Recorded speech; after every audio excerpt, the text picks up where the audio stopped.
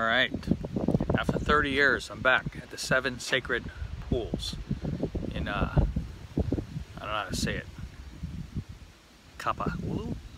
Can't remember. It's over by Hana, road to Hana, in Maui. But yeah, I'm pretty excited about this. I remember I was able to swim in it last time, and the waterfall's so powerful, you really got to put a lot of energy into just getting to the bottom of the falls. And you got to find something to hold on to, because by the time you get there, you're exhausted from the current created by the waterfall. But yeah, it's just super beautiful here. I mean, you got the whole Haleakala mountain in the back, which is, you know, maybe tomorrow's trip. Got the ocean in front of me, and it's all good. Very spiritual experience. Jumbie Productions.